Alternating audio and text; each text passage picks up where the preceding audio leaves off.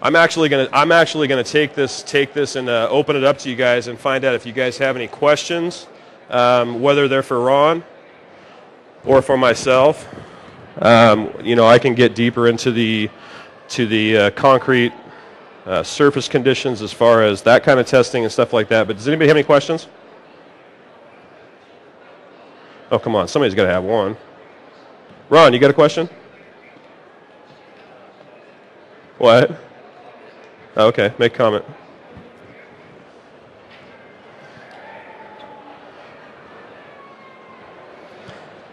Regarding the slab being at, what did you say it was, 81? 81%?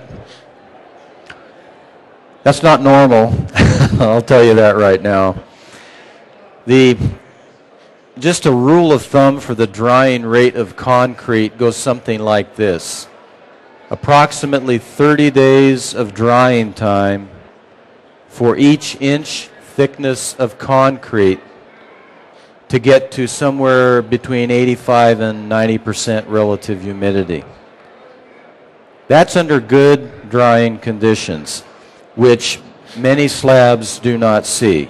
So I want to make it very clear that yes, this slab was poured last week. Jason mentioned it had a fast drying agent, but most slabs, especially lightweight aggregate concrete slabs above grade on pan decking, are going to take a long time to dry, and often the general contractor or the engineering company on the job, they don't want to believe it because it comes down to crunch time, and you as flooring installers, your time has been crunched because all the other trades have taken up your time. And you're down to the wire, and they want you to put the flooring down. But it is what it is. It takes a long time for concrete to dry. So I just wanted to make that comment. So are there any questions? Jason and I are going to... Yes, sir. Okay, there were two questions. The first one was, can the heat from the drilling skew your test results? And the second part of that is, how many tests per 1,000 square feet do you do? The answer to the second one is the standard for doing calcium chloride testing is 3 for the first 1,000 and 1 for every 1,000 after that. The same is true with this test method. That doesn't change, and there are some good logical reasons for that. That's why the ASTM committee developed that.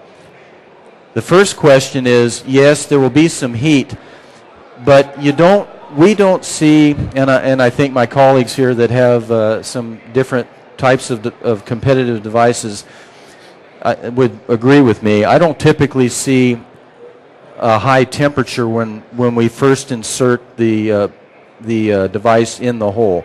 We don't see that. But there may be an effect of wicking away some of the moisture temporarily until it comes back in the hole. That phenomena may occur. But I haven't seen that being a big deal. But again, the acclimation time, according to the ASTM standard for documenting your readings, is 72 hours. And that will likely change to make it shorter because relative humidity is a fairly fast resulting test no matter what kind you're using, as opposed to a calcium chloride test, which requires 60 to 72 hours. But no, not much effect. I've done a lot of holes, and I don't see the temperature being hot or high. And it would probably be somewhat dependent on the concrete. One of the things, too, that I wanted to throw out, and, of course, we're sitting there talking about, test, retest if you have to because the slab's wet. Once you do have that number that you're looking for, you have some VCTs out there, they'll go as high as 85% acceptable without doing any kind of remediation product. But whatever that number is, once you actually do find it, the other part of what we physically have is you're going to leave that sensor in the floor. And what you're going to do is there's a little metal cap that comes in that starter kit and comes with each replacement pack of sensors that will physically be dropped in the hole. And then what you're going to do is you're just going to come back with whatever kind of patching compound you're physically using, and just fill the hole in. So when the guys are coming through doing their floor prep, they can just come through and they're just going to come through and just patch that whole thing in there. Now the rationale behind the metal disc is, as I continually tell people day in and day out, documentation, documentation, documentation. And one of the things we provide is a floor chart and a recording piece of paper that you can take along with the certificate calibration for the sensing device, put that in the job file. Along with that metal disc, you could actually, if push came to shove, you could go and physically show them where those tests were done at. So you have a floor that for whatever reason goes sideways. You end up, they come back and they say, did you do moisture testing? Yes, I did. You show them the documentation they have and they say, well, that's great. You could have just written that yesterday. Oh, okay. Well, let's go on the job site. And you can physically, based on the information you have, go around and you could actually prove with a metal detector where these things are at. So it's just one additional piece of the puzzle for you to be able to cover yourself in our society that loves to litigate problems. Hey, Jason, there are a couple more questions. That's I think fine. One was, what's the easiest way to, if you don't know this specific gravity? the question is, what is the easiest way, if you don't know the specific gravity of the wood that you're trying to measure, what is the easiest, quickest way to find that out? Well, if you're on the job site, there really isn't an easy, quick way to find that out. But there are a lot of resources. If it isn't in the manual, if it isn't in a Wagner manual, I point people to resources on the internet where you can look up the specific gravity for different species and find that. But again, if you're on the job site, it's not an easy task to just know the specific gravity. Most species are known, and you know what you're going to run into when you go on the job site, usually, but not always. So the honest answer is, on a job site, there's not a real easy way to do that. Yeah, good question. The question was, if it's an engineered wood with different materials in the wood, and we know what engineered wood is, are these meters effective? We don't have specific calibrations for a lot of the engineered wood products. We try to do oven dry testing and determine what some of them are. Bamboo has been a big issue in the market. We've done some oven dry testing to try and come up with settings, but there are so many it's really hard to keep up.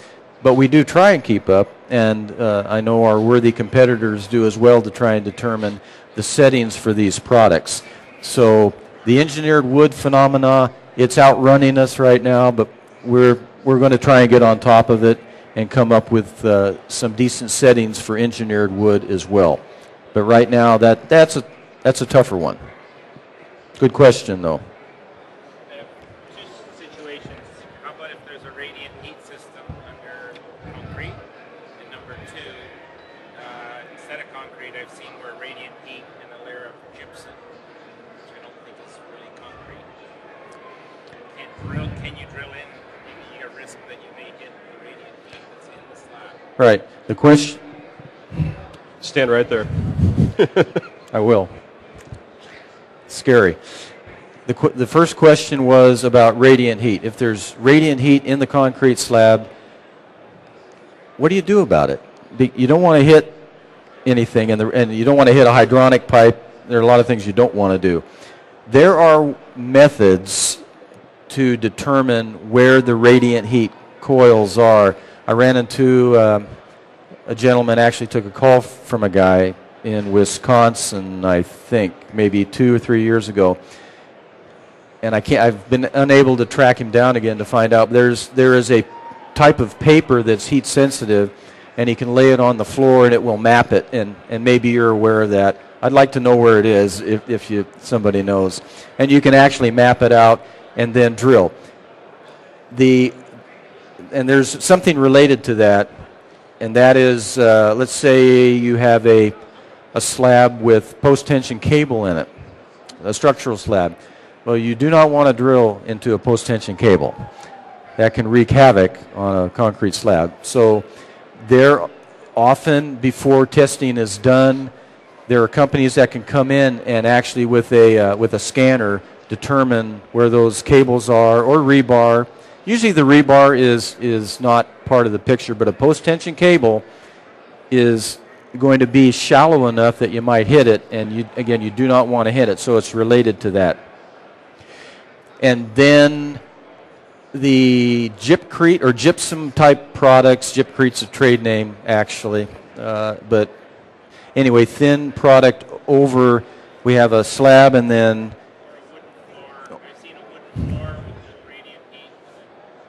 gypcrete over it. Well, right. There is a particular manufacturer of a gypsum product that uses RH testing, and you can use RH testing, but you just don't have to go as deep when you're doing it. So RH testing can be used on, let's call it gypcrete or gypsum overlayment kinds of products. It can be used. And they're also on the gypsum side. They're also, any of the deep pour gypsum stuff. They're looking real hard at doing more stuff with the relative humidity testing in that application also.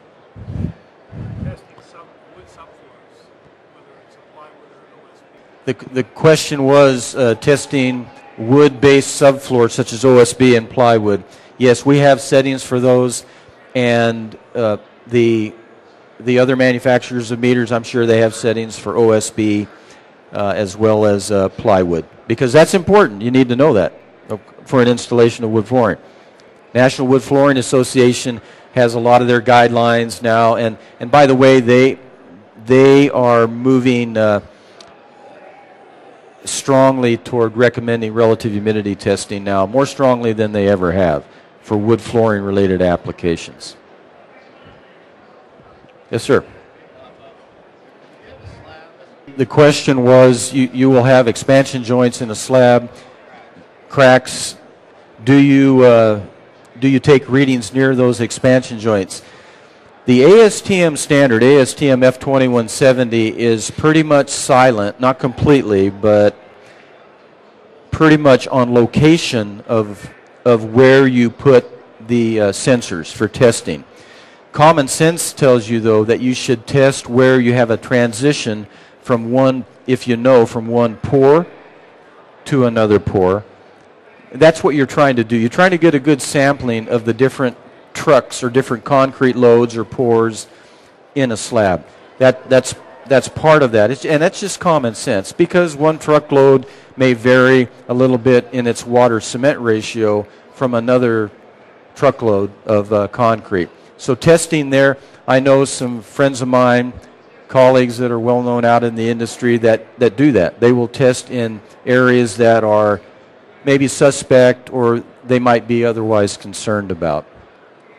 The ASTM standard does call for, and maybe one of my colleagues can correct me if I don't hit it right, I believe for slabs on grade and below grade, we want to have a sensor within 1 meter of every external wall.